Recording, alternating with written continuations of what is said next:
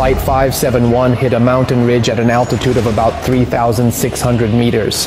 It's October 3rd, 1972. The tail and a section of the wings snap off on impact and tumble down a slope. What exactly happened that afternoon?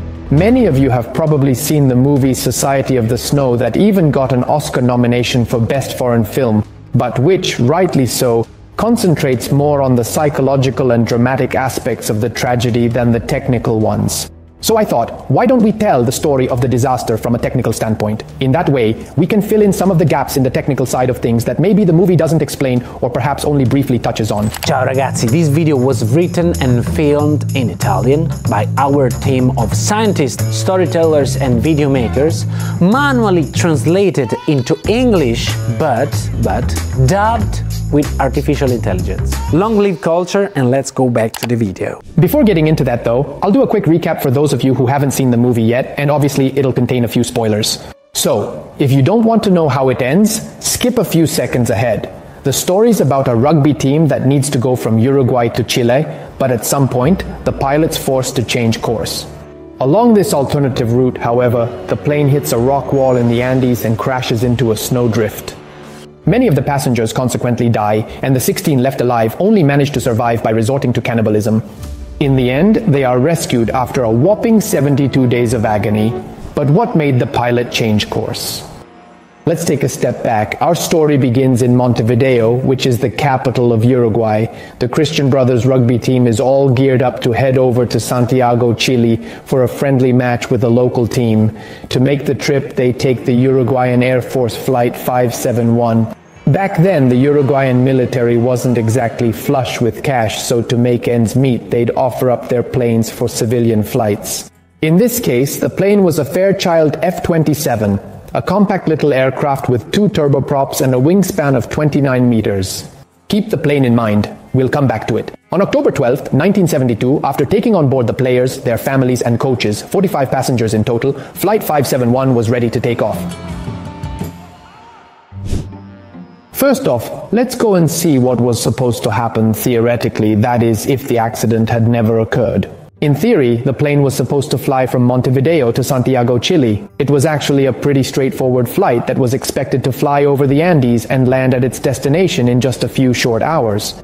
The whole thing would have been a walk in the park, but unfortunately the pilots had the effects of El Nino to deal with.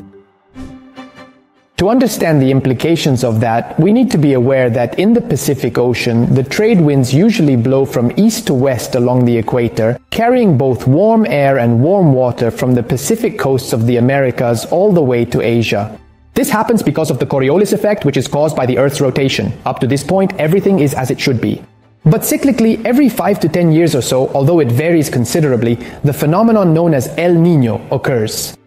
In reality, El Nino is part of an extremely complex and even more extensive atmospheric phenomenon. What we're really interested in for the purposes of this story is that the presence of warm, humid air in South America caused some very intense weather phenomena.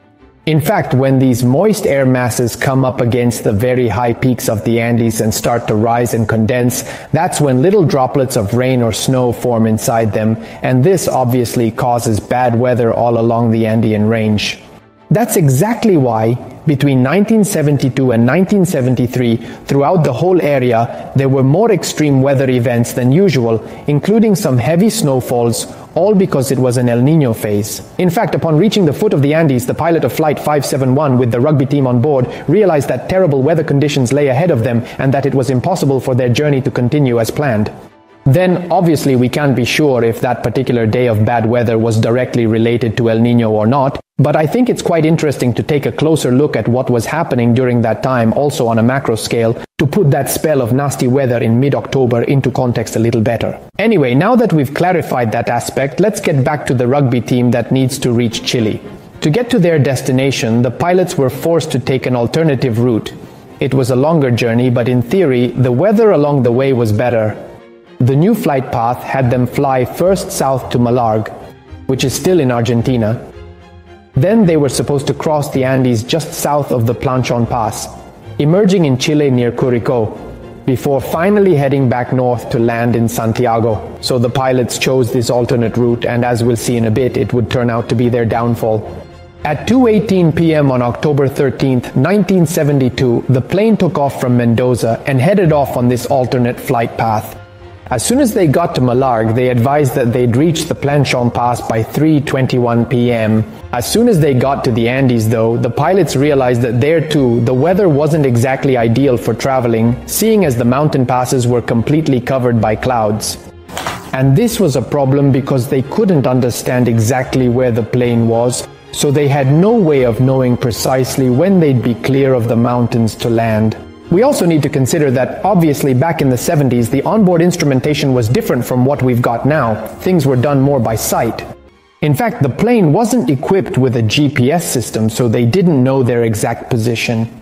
At the time VOR was used, conceptually, what did this tool do? It received signals from ground-based radio beacons. The information from the radio beacon allowed pilots to determine their position relative to the station, and with a calculation that included the plane's speed and the time since the last signal was received, they could work out their position with respect to the beacon. And that's just the problem. If the pilots made a mistake and miscalculated their distance from the beacon, they would no longer know where they were. In fact, the pilot, after receiving the signal from the Curicó beacon, did the math based on his flight speed and was convinced that they had already crossed the Andes Mountains.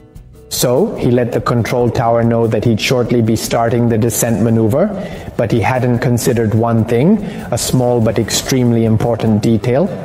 During the flight, you see, a strong wind had slowed the plane down more than the pilot had counted on, so the speed used in the calculation was off, and when the pilot started the descent, they hadn't cleared all the mountains like he thought they had. After breaking through the cloud cover, the pilot realized straight away that they were still in the middle of the mountains. At that point, he tried to avoid all the obstacles in his path by zigzagging between the rock walls, but suddenly a huge crash was heard and felt on board. The right wing of the plane had hit a peak, ripping right off and slamming into the tail end of the plane. 2 passengers were thrown out.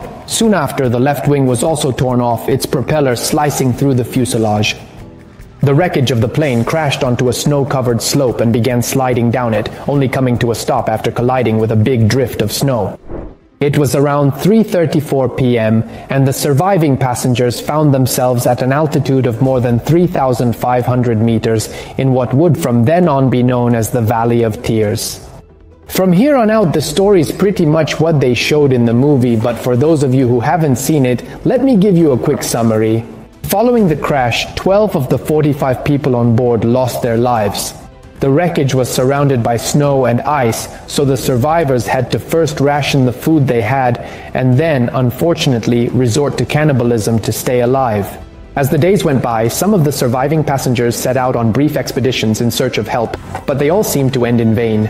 Until 2 of the survivors, Nando Parado and Roberto Canessa, after several days of trekking, managed to find a herdsman who came to their aid. Then they also had him call for backup, making it possible for rescuers to go back with a helicopter to save the rest of the survivors. Out of the 45 people on board, after 72 days, only 16 made it out with their lives, and of those, 14 are still alive today.